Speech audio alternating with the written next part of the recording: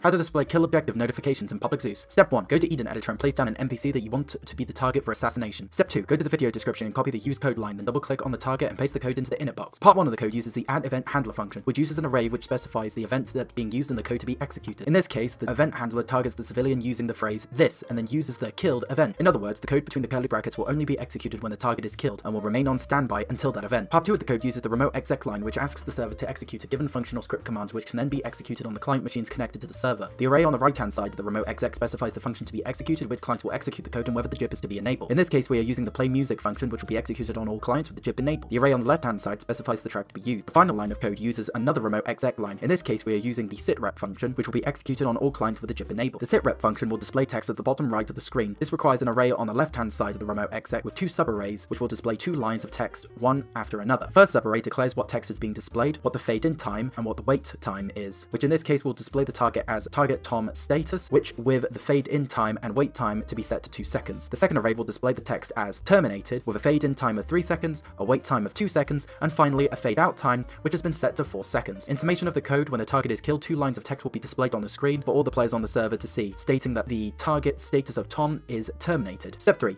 Save the target as a custom composition and leave Eden Editor. Step 4. Go onto an official Bohemia Public Zeus server with either the name EU0A, 0B, 0C, or 0B. Go to the compositions and empty subcategory and select the saved target and left-click anywhere or press Alt and left-click. And that's how you display a kill objective notification in Public Zeus. Goodbye.